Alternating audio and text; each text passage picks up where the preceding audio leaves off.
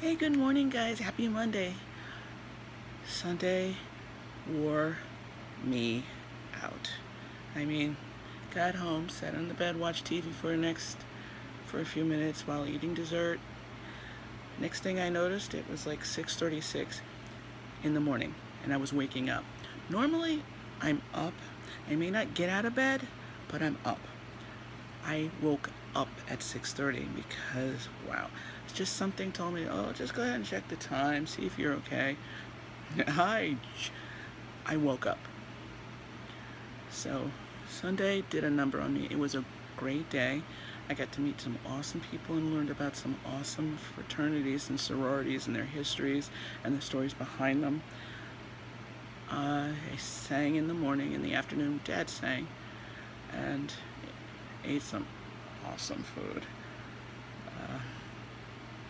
It was a good day. So now, off to exercise and start my week again. My mother has a hoarse voice, so she sounds like Don Corleone. It's a beautiful thing.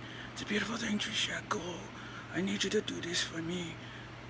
Well, you know, and if I anger her, I get scared because who knows where I may wake up the next time if I dispute her. Anyway, enough of that. But you guys have a great day. Enjoy your week. So far, it's cool, but it's not as cold as it's been, and it's not as warm as it's been.